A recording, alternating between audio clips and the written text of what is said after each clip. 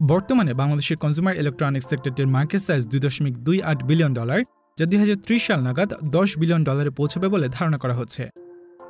বাংলাদেশের অন্যতম এই গ্রোয়িং সেক্টরটি ইতোমধ্যে অনেকাংশেই স্বয়ংসম্পূর্ণ হয়ে উঠেছে। একসময় শতভাগ আমদানি নির্ভর বাংলাদেশের কনজিউমার ইলেকট্রনিক্স সেক্টরে বর্তমানে বেশিরভাগ প্রোডাক্ট ক্যাটাগরির মার্কেট লিডার বাংলাদেশের ব্র্যান্ডগুলো।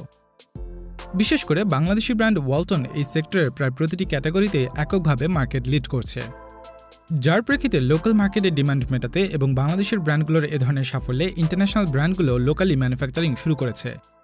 তবে এই সেক্টরের মেজর প্রোডাক্ট ক্যাটাগরির প্রতিটি সেক্টরেই বাংলাদেশের ব্র্যান্ডগুলোর আধিপত্য সবচাইতে বেশি। কিন্তু ঠিক কিভাবে বাংলাদেশের ব্র্যান্ডগুলো দেশের কনজিউমার ইলেকট্রনিক্স সেক্টরটিতে এরূপ পরিবর্তন নিয়ে এসেছে?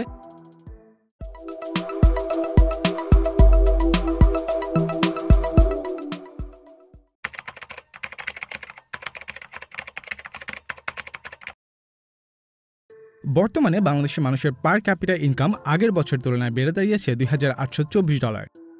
এছাড়া দেশ জুড়ে র্যাপিড আরবানাইজেশনের ফলে বাংলাদেশের মানুষের বাইং প্যাটার্ন ও কনজাম্পশন বিহেভিয়ারও বেশ পরিবর্তন এসেছে। দ্য ডেইলি স্টারের একটি তথ্যসূত্রে 2022 সালে বাংলাদেশের শতভাগ মানুষই ইলেকট্রিসিটি কাভারেজের আওতায় চলে এসেছে, যা 2009 সালেও ছিল মাত্র 47%। বর্তমান সময়ে বাংলাদেশের অন্যতম ফাস্টেস্ট গ্রোয়িং কনজিউমার ইলেকট্রনিক্স সেক্টরটি একটা সময় প্রায় সম্পূর্ণই আমদানি নির্ভর ছিল। 1980 দশক থেকে রেডিও, টেলিভিশন, অডিও এবং ভিডিও ক্যাসেট প্লেয়ারের মতো ছোট ছোট ইলেকট্রনিক্স অ্যাপ্লায়েন্স ম্যানুফ্যাকচারের জন্য বাংলাদেশে অ্যাসেম্বলি প্ল্যান্ট প্রতিষ্ঠা হতে থাকলে ইলেকট্রনিক্স সেক্টরে আমদানির উপর নির্ভরতা ধীরে ধীরে কমতে শুরু করে। 1997 সালে বাংলাদেশের ইলেকট্রনিক্স মার্কেটে ওয়ালটন যাত্রা শুরু করলেও পরবর্তী সময়গুলোতে মাইওয়ান সহ আরও বেশ কিছু কোম্পানি বাংলাদেশে কার্যক্রম শুরু করে। সে সময়ে এই ডোমেস্টিক কোম্পানিগুলো প্রোডাক্টের লোকালি ভ্যালু অ্যাড করার লক্ষ্যে সকল ধরনের ইলেকট্রনিক কম্পোনেন্টস ও পার্টস আমদানি করে দেশে অ্যাসেম্বল করতে শুরু করে। তবে ইলেকট্রনিক্স অ্যাপ্লায়েন্স মার্কেটটি প্রতিনিয়ত গ্রো করতে থাকে এই কোম্পানিগুলোই ধীরে ধীরে অ্যাসেম্বলিং থেকে ম্যানুফ্যাকচারিংয়ের দিকে শিফট করে এবং সামান্য কিছু টেকনিক্যাল কম্পোনেন্ট আমদানি করে বাকি পার্টসগুলো নিজেরাই লোকালি প্রডিউস করতে শুরু করে। 2007 সালে Walton hi tech industries limited establish করার মাধ্যমে নিজস্ব ম্যানুফ্যাকচারিং প্ল্যান্টে রেফ্রিজারেটর, ফ্রিজার এবং এয়ার কন্ডিশনার ম্যানুফ্যাকচার করতে শুরু করে ওয়ালটন। এতে করে ইন্টারন্যাশনাল ব্র্যান্ডগুলোর তুলনায় ওয়ালটন ইলেকট্রনিক্স ও হোম অ্যাপ্লায়েন্স প্রোডাক্টের কম্পিটিটিভ প্রাইসিং শুরু করলে বাংলাদেশি ব্র্যান্ডের প্রোডাক্ট পারচেজে কনজিউমারদের আগ্রহ বাড়তে থাকে। ওয়ালটনের সাফল্যে একে একে অন্যান্য লোকাল ব্র্যান্ডগুলো ধীরে ধীরে হোম অ্যাপ্লায়েন্স ম্যানুফ্যাকচারিংয়ে শিফট করতে শুরু করে। ফলশ্রুতিতে লোকাল ব্র্যান্ডগুলো ফরেন ব্র্যান্ডগুলোর তুলনায় কম্পিটিটিভ প্রাইসিং অ্যাডভান্টেজ পেতে থাকে, যার প্রেক্ষিতে লোকাল ব্র্যান্ডের সাথে কম্পিটিটিভ প্রাইসিংয়ের অ্যাডভান্টেজ পেতে বেশ কিছু ইন্টারন্যাশনাল ব্র্যান্ডও বাংলাদেশি কোম্পানির সাথে জয়েন্ট ভেঞ্চারে নিজেদের প্রোডাক্ট বাংলাদেশে ম্যানুফ্যাকচার করতে শুরু করে। এদের মধ্যে south Korean tech giant Samsung 2017 সালে ট্রান্সকম গ্রুপ এবং ফেয়ার ইলেকট্রনিক্সের সাথে জয়েন্ট ভেঞ্চারে বাংলাদেশে দুটি ম্যানুফ্যাকচারিং ইউনিট প্রতিষ্ঠা করে। এছাড়া আরেক সাউথ কোরিয়ান জায়ান্ট এলজি 2018 সালে তাদের লোকাল পার্টনার বাটারফ্লাইয়ের সাথে জয়েন্ট ভেঞ্চারে একটি ম্যানুফ্যাকচারিং প্ল্যান্ট প্রতিষ্ঠা করে এবং 2021 সালের মে মাসে সিঙ্গার তাদের ওয়াশিং মেশিন ম্যানুফ্যাকচারিং প্ল্যান্ট প্রতিষ্ঠা করেছে। ওয়ালটনকে ফলো করে একে একে মাইওয়ান, ভিশন ও মার্সেলের মতো ব্র্যান্ডগুলো বাংলাদেশের ইলেকট্রনিক্স মার্কেটে অ্যাসেম্বলার হিসেবে নিজেদের কার্যক্রম শুরু করার পর থেকে একসময় সম্পূর্ণ আমদানি নির্ভর এই সেক্টরটি বর্তমানে পুরোপুরি উৎপাদন নির্ভর এবং রপ্তানিমুখী হয়ে উঠেছে। শুরু থেকেই বাংলাদেশি ব্র্যান্ডগুলো তাদের বিভিন্ন প্রোডাক্টের প্রাইসিংয়ে বেশ সচেতন ছিল। আজ থেকে 2 দশক পূর্বে 2002 সালেও বাংলাদেশের মানুষের পার ক্যাপিটা ইনকাম ছিল মাত্র $413, যার ফলে সে সময় দেশের বেশিরভাগ কনজিউমারদের জন্য বেশি দাম দিয়ে ইন্টারন্যাশনাল ব্র্যান্ডের টিভি, রেফ্রিজারেটর, এসি কিংবা ওয়াশিং মেশিনের মতো মেজর ইলেকট্রনিক্স প্রোডাক্ট কেনা সম্ভব ছিল না, যার প্রেক্ষিতে লোকালি অ্যাসেম্বল করার মাধ্যমে লোকাল কোম্পানিগুলো ইন্টারন্যাশনাল ব্র্যান্ডগুলোর তুলনায় অ্যাফোর্ডেবল প্রাইসে প্রোডাক্ট অফার করতে শুরু করে। পরবর্তীতে যখন এই কোম্পানিগুলোই দেশে নিজেদের প্রোডাক্ট ম্যানুফ্যাকচারিং শুরু করে তখন কোম্পানিগুলোর জন্য এই প্রাইসিং আরও কমিয়ে আনা বেশ সহজ হয়ে ওঠে, কেননা প্রোডাক্ট অ্যাসেম্বলির জন্য আগে ব্র্যান্ডগুলোকে বিদেশ থেকে প্রোডাক্টের প্রায় সকল পার্টস ও কম্পোনেন্টসই আমদানি করতে হতো, যা ছিল বেশ ব্যয়বহুল। ফলে ব্র্যান্ডগুলো চাইলেই কম দামে প্রোডাক্ট অফার করতে পারত না। পরবর্তীতে যখন এই সকল ব্র্যান্ডই সব প্রোডাক্ট পুরোপুরিভাবে দেশে ম্যানুফ্যাকচার করতে শুরু করে তখন ম্যানুফ্যাকচারিং কস্ট এমনিতেই অনেকটা কমে আসে, যার ধারাবাহিকতায় ব্র্যান্ডগুলো লোকাল কাস্টমারদের জন্য অ্যাফোর্ডেবল প্রাইসে প্রোডাক্ট অফার করতে থাকে। লোকাল ব্র্যান্ডগুলোর এমন কম্পিটিটিভ প্রাইসিংয়ের কারণে সে সময় যে সকল ইন্টারন্যাশনাল ব্র্যান্ড বাংলাদেশে তাদের প্রোডাক্ট অফার করছিল তারাও নিজেদের প্রোডাক্টের দাম কমিয়ে আনতে বাধ্য হয়, যার প্রেক্ষিতে দেশের কনজিউমারদের জন্য একটি উইন উইন সিচুয়েশন ক্রিয়েট হয়। পরবর্তী সময়গুলোতে অ্যাফোর্ডেবল প্রাইসিংয়ের পাশাপাশি লোকাল ব্র্যান্ডগুলো তাদের প্রোডাক্টের কোয়ালিটি ইমপ্রুভ করতে শুরু করে, যার ফলে দেশীয় ইলেকট্রনিক্স ইন্ডাস্ট্রি আরও বেশি কম্পিটিটিভ হয়ে ওঠে। ব্র্যান্ড ভ্যালু এবং রিলায়েবল কোয়ালিটির কারণে শুরু থেকেই ইন্টারন্যাশনাল ব্র্যান্ডগুলো কাস্টমারদের প্রেফারেন্স পেয়ে আসলেও লোকাল ব্র্যান্ডগুলোর অ্যাফোর্ডেবল এবং কোয়ালিটি সম্পন্ন প্রোডাক্ট অফারিংয়ের কারণে অধিক হারে কনজিউমাররা লোকাল ব্র্যান্ডগুলোর দিকে ঝুঁকতে থাকে। আর কনজিউমার ইলেকট্রনিক্স সেক্টরের রাইজিং ডিমান্ড ফুলফিল করতে লোকাল ব্র্যান্ডগুলো ডিলারশিপের মাধ্যমে দেশের সাবআরবান এবং রুরাল এরিয়াগুলোতে বিজনেস এক্সপ্যান্ড করতে শুরু করে।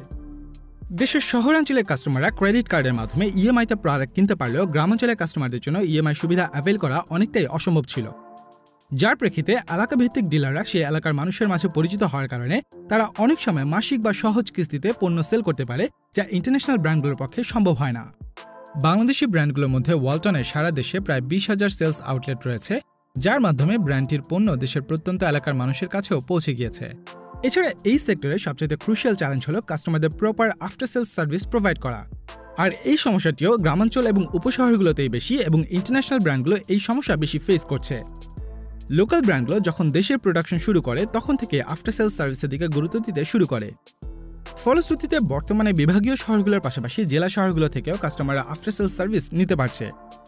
এতে করে কনজিউমারদের মধ্যে দেশীয় ব্র্যান্ডগুলোর পণ্য ক্রয়ের প্রবণতাও বেড়েছে। বর্তমানে সারা দেশে ওয়ালটনের 77টি সার্ভিস পয়েন্ট রয়েছে।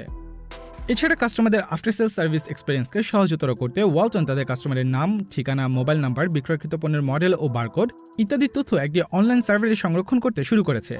ফলে ওয়ারেন্টি কার্ড হারিয়ে গেলেও সার্ভিস পয়েন্ট থেকে সহজেই কাস্টমাররা বিক্রয়ত্ব সেবা পাচ্ছেন। ইন্টারন্যাশনাল ব্র্যান্ডগুলো সাধারণত গ্লোবাল কাস্টমারদের কথা মাথায় রেখে নিজেদের প্রোডাক্ট ডিজাইন করে থাকে। ফলে বাংলাদেশের কাস্টমারদের জন্য এসব প্রোডাক্টে অনেক অপ্রয়োজনীয় ফিচার থাকে, অথবা প্রয়োজনীয় অনেক ফিচারই থাকে না।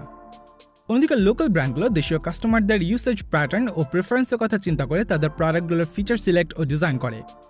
ফলে লোকাল ব্র্যান্ডগুলো ডিজাইন করা ফিচারগুলো কাস্টমারদের বেশি কাজে দেয়, এবং কাস্টমাররাও এই লোকাল ব্র্যান্ডগুলোর প্রোডাক্ট পারচেজ করতে বেশি প্রিফার করে। যার সুবাদে বর্তমানে দেশের বেশিরভাগ মেজর হোম অ্যাপ্লায়েন্স বা কনজিউমার ইলেকট্রনিক্সের পাশাপাশি small electronics ক্যাটাগরিতেও local ব্র্যান্ডগুলো market lead করছে। লোকাল ব্র্যান্ডগুলোর মধ্যে ওয়ালটন প্রায় সকল ক্যাটাগরিতেই শীর্ষ অবস্থান দখল করে নিয়েছে। যেমন দেশের মোট রেফ্রিজারেটর মার্কেটের 75% একাই দখল করে আছে দেশের ইলেকট্রনিক্স জায়ান্ট ওয়ালটন।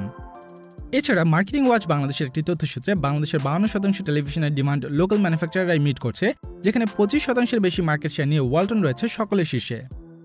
ওয়ালটন ছাড়া সিঙ্গার 9%, মিনিস্টার 4%, ভিশন 3% ও যমুনা 2% টেলিভিশন মার্কেট হোল্ড করে।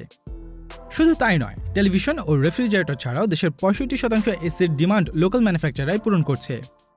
ছোট ছোট হোম অ্যাপ্লায়েন্স প্রোডাক্টগুলোর জন্য বাংলাদেশে একটি বিশাল মার্কেট রয়েছে, যা অন্যান্য মেজর অ্যাপ্লায়েন্সগুলোর মতোই প্রতিনিয়ত গ্রো করে যাচ্ছে। আর এই ক্যাটাগরিতেও বাংলাদেশের লোকাল ব্র্যান্ডগুলোই লোকাল ডিমান্ডের বড় একটি অংশ মিট করছে, যা থেকে সহজেই বোঝা যায় বর্তমানে বাংলাদেশি ইলেকট্রনিক্স ম্যানুফ্যাকচারাররা দেশের টোটাল কনজিউমার ইলেকট্রনিক্স প্রোডাক্টের ডিমান্ড অনেকাংশেই মিট করতে সক্ষম হয়েছে। বর্তমানে এই লোকাল ব্র্যান্ডগুলো বাংলাদেশের লোকাল ডিমান্ড মিট করে গ্লোবালিও নিজেদের প্রোডাক্ট এক্সপোর্ট করছে। বর্তমানে ওয়ালটন বিশ্বের 40টি দেশে নিজেদের প্রোডাক্ট এক্সপোর্টের পাশাপাশি 2025 সালের মধ্যে বিশ্বের মোট 125টি দেশে নিজেদের প্রোডাক্ট এক্সপোর্ট করার পরিকল্পনা করছে। যার প্রেক্ষিতে 2020-21 অর্থ বছরে বাংলাদেশ থেকে মোট $6.23 মিলিয়ন এসি এবং মেশিনারিজ এক্সপোর্ট করা হয়েছে। এর পাশাপাশি ইপিবির একটি তথ্যসূত্রে একই অর্থ বছরে বাংলাদেশ থেকে রেফ্রিজারেটর এবং ইকুইপমেন্ট এক্সপোর্টের পরিমাণ $12 মিলিয়ন ছাড়িয়ে গেছে। যেহেতু বাংলাদেশি কনজিউমার ইলেকট্রনিক্স ম্যানুফ্যাকচারিং কোম্পানিগুলো দেশের ডিমান্ড মিট করে গ্লোবালিও নিজেদের বিজনেস এক্সপ্যান্ড করছে, এবং ইন্টারন্যাশনাল রিনাউন্ড ব্র্যান্ডগুলো বাংলাদেশের মার্কেটে নিজেদের ম্যানুফ্যাকচারিং ইউনিট অপারেট করার মাধ্যমে বিজনেস করছে, সেহেতু নিকট ভবিষ্যতে Bangladesh global consumer electronics ম্যানুফ্যাকচারিংয়ের hub হয়ে ওঠার বিশেষ সম্ভাবনা রয়েছে। এমনটা হলে গ্লোবাল মার্কেটে বাংলাদেশের রেপুটেশন আরও বৃদ্ধির পাশাপাশি দেশের অর্থনীতিকে আরও সমৃদ্ধ করবে। এই সকল ফ্যাক্টরগুলো বিবেচনা করলে সহজে বোঝা যায় বাংলাদেশের লোকাল ম্যানুফ্যাকচারার দেশের কনজিউমার ইলেকট্রনিক্স সেক্টরকে ইতোমধ্যে বেশ পরিবর্তন করেছে। শুধু তাই নয়, বরং দেশকে প্রায় স্বয়ংসম্পূর্ণ একটি কনজিউমার ইলেকট্রনিক্স মার্কেটে পরিণত করার বিশেষ অবদান রেখেছে। আপনাদের কি মনে হয়?